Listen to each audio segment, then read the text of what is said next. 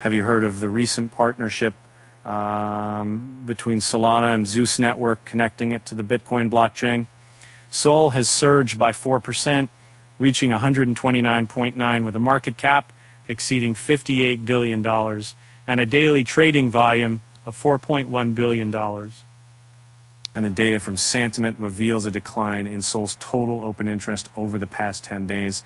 Federal reveals about 40%, $1.67 billion for 16 million. This decrease might indicate volatility and liquidations, providing a stable trading environment.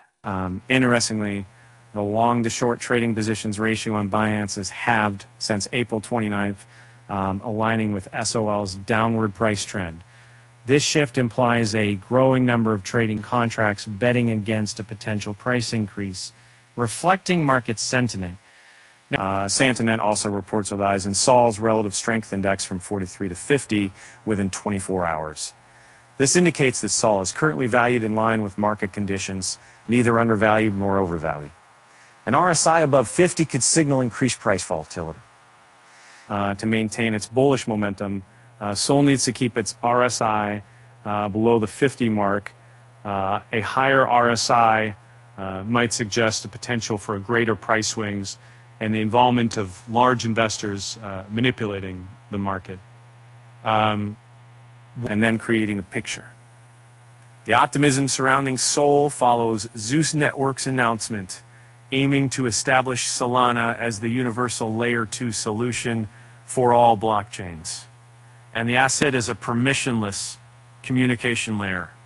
This move could enable users to convert assets like BTC into ZPL assets, offering access to the Solana ecosystem. In summary, Solana's bullish journey is fueled by strategic partnerships and market dynamics.